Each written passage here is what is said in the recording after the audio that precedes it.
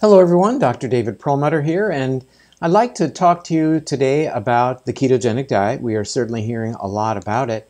And, truthfully, we learn some of what we know about ketosis and the ketogenic diet from clinical interventional trials in humans, but we also get a fair amount of great information from the animal work. And I'd like to go through today an interesting study where laboratory animals are placed on a ketogenic diet.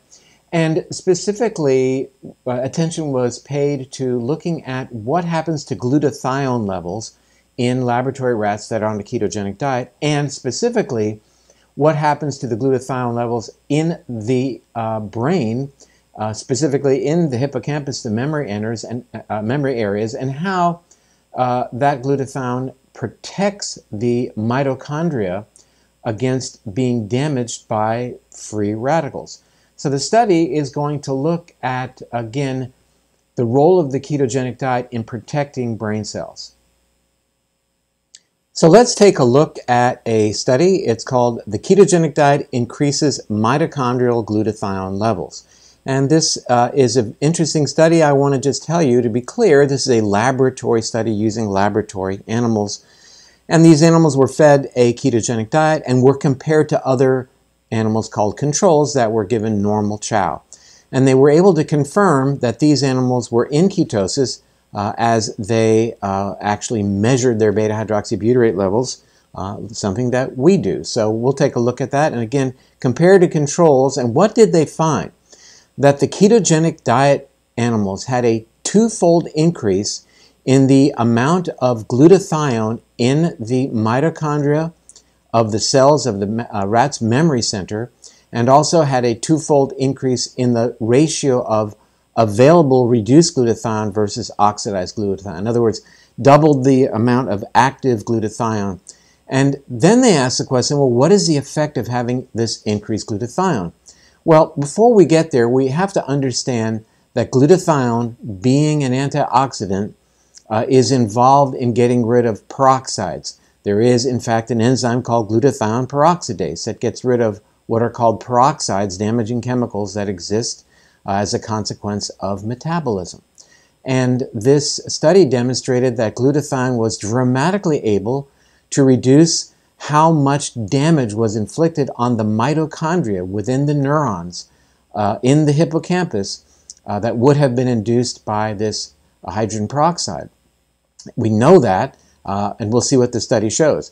They wanted to evaluate how the ketogenic diet versus the control diet improved or reduced the amount of damage on the DNA or of the DNA within the mitochondria. Here's what they found. First, that getting on the ketogenic diet, if you measure beta-hydroxybutyrate, clearly was associated with a dramatic presence of ketogenesis with higher levels of beta-hydroxybutyrate. But beyond that, the blood sugar, as you might expect on a ketogenic diet, was lower. One of the reasons we like to talk about ketogenic diet for lowering blood sugar in humans, and certainly as it relates to treating type 2 diabetes. When we look at the amount of glutathione in the mitochondria of the brain cells, comparing on the left side the control diet versus ketogenic diet, it is dramatic.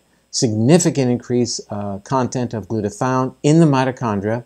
And looking at that ratio of reduced versus oxidized or available glutathione, then we see an even stronger indication that the ketogenic diet is able to make this happen. You know, it's interesting to note that these researchers also looked at lipoic acid. Lipoic acid is a very important fat-soluble and water-soluble antioxidant. It's able to get into the brain, and it even, beyond acting as an antioxidant, even acts as a heavy metal chelator.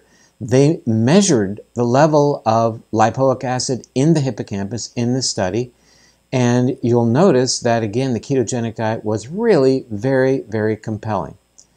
The next thing that they wanted to look at was what we set out to look at the beginning, and that is the amount of damage to the mitochondria that was inflicted by hydrogen peroxide over time. And here's what they found. If you look at the 15-minute point here, you'll see that the control group, there's a huge amount of damage to the mitochondria inflicted by the hydrogen peroxide exposure, whereas the ketogenic group is very, very much protected.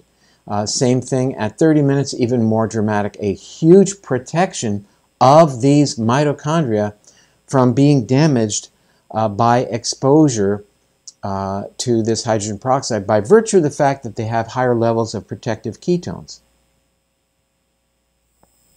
So again, let's be clear. This is a laboratory study, but I think that it really gives us some very important information about another aspect of the ketogenic diet. You know, glutathione, yes, it's an antioxidant. As we see here, it upregulates the production of alpha-lipoic acid. It enhances detoxification. So it's really important to maintain adequate glutathione levels. We know that the brain is deficient in glutathione, for example, in Parkinson's disease. So an interesting study that really does shed some very important light on another aspect of the ketogenic diet. Thanks for joining me. That's all for now. Dr. David Perlmutter saying bye.